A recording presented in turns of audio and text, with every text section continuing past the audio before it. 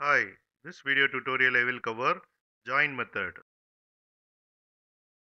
Here I have defined the class display number thread which extends thread class. This class overrides run method and provide implementation. Inside main method I have created display number thread 1, display number thread 2 and display number thread 3. Then I am starting display number thread 1 and called join method of display number thread 1 and started display number thread 2 and display number thread 3. Once join method is called on display number thread 1, these two threads will wait till display number thread 1 finishes the task. Once display number thread 1 finishes the task, these two thread will execute and finishes the task related to display number thread 2 and display number thread 3.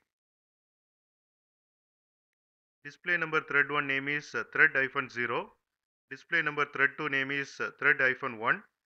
Display number thread 3 name is thread-2. From this output we can see after display number thread 1 completes its task, then only display number thread 2 and display number thread 3 starts executing because join method is called on display number thread 1.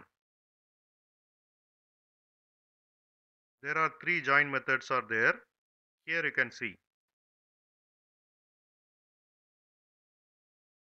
I will run this program and show you the output.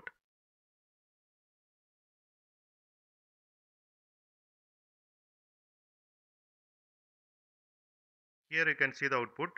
You can see display number thread 1 finishes the task first, then only display number thread 2 and display number thread 3 starts executing because join method is called on display number thread 1.